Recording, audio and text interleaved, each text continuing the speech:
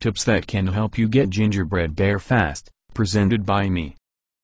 First, is that you should always do mob run, especially killing bosses. Stump Snail can drop a lot of Gingerbread Bear.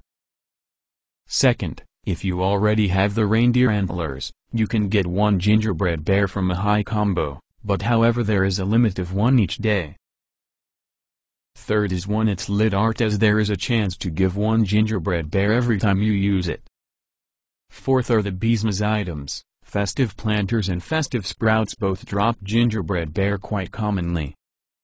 Quests. If you haven't already finished most of the Beesmas quest, a lot of them gives Gingerbread Bears.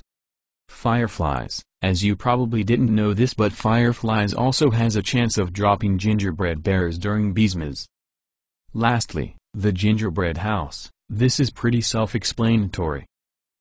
These are basically all the ways to obtain Gingerbread Bears. I also forgot to mention that Festive Mark also drops Gingerbread Bear, but it is quite rare.